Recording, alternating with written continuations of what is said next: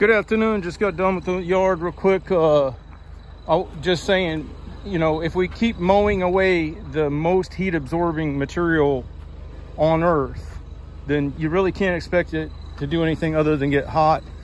Now, why is the lawns themselves the most heat absorbing? Well, it has to do with their surface area and the way they interact with the sun to trigger precipitation, but most importantly, how they affect the gas composition of our atmosphere with the exchange of carbon dioxide to oxygen. Well, why is the grasses more important than anything else for that?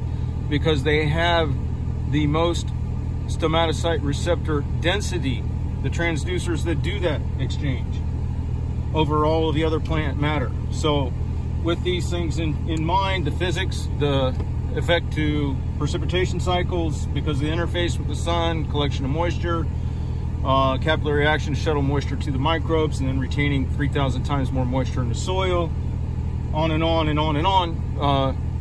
It is, in fact, the most important material on Earth, and it's being handled by the least educated people on Earth.